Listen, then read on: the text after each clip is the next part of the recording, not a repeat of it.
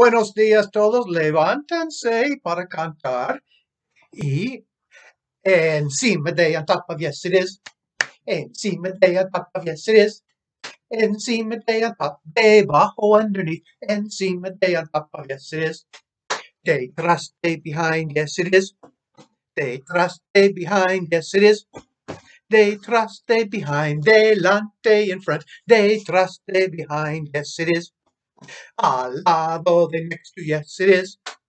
Al lado de next to, yes it is. Al lado de next to, and is Al lado de next to, yes it is. Estoy aquí, yes I am. Estoy aquí, yes I am. Estoy aquí, estás ahí. Estoy aquí, yes I am.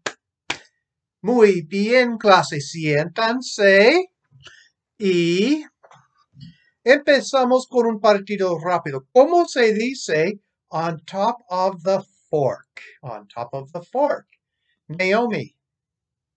Muy bien. Encima del tenedor.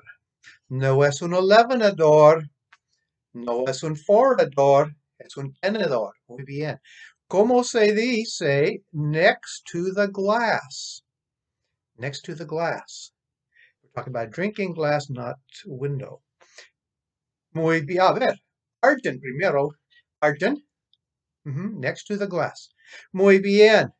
Al lado del vaso. Al lado del vaso.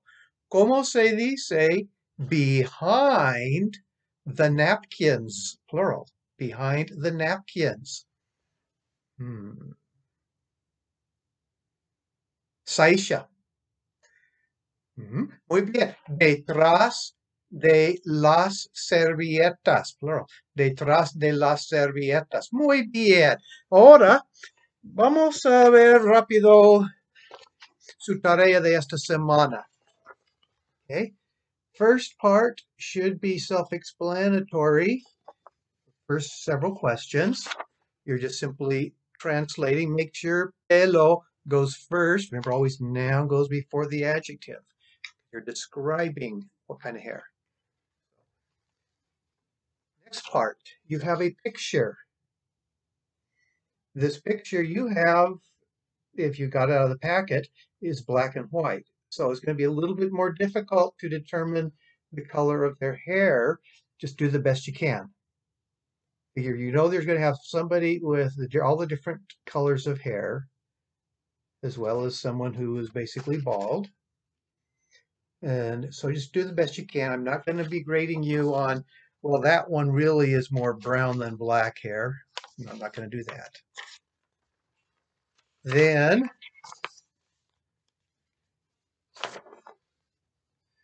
on this part is translation. Again, be careful with the nouns and adjectives for their placement, their gender and number. Finally, enrichment piece. Quiero mi cuchillo. Very fun story. I wish that we could have been able to do this one in class. This is one that if we were in class, I would have been asking questions so that we could build the story as we went. So this is kind of the final version of what we would have been building in class. Vamos a repasar por el vocabulario ahora. Primero tenemos una mujer con pelo canoso. Great. Pelo canoso, clase. Pelo canoso. Pelo canoso. Y tenemos un hombre sin pelo. No tiene pelo. Es calvo. Clase calvo. Canoso. Calvo. ¿Es ella calvo? Ella no. No es calva. Tiene pelo. Él es calvo, ¿sí? Muy bien. Pelo negro. Pelo negro. Pelo castaño. Brown. Castaño. Negro. Castaño. negro, negro, castaño, negro, castaño, castaño, negro. Everybody was repeating with me, right? Negro, castaño. Negro? No. Canoso. Calvo? No. Castaño. ¿Qué color es? Negro, muy bien. Pelo rubio. Clase, pelo rubio. Pelo rubio. Pelirrojo. This one, just like we say in English, we don't say brown hair, black hair, but then we say redhead. Not red hair usually, we said redhead. Similar in Spanish where they changed the word.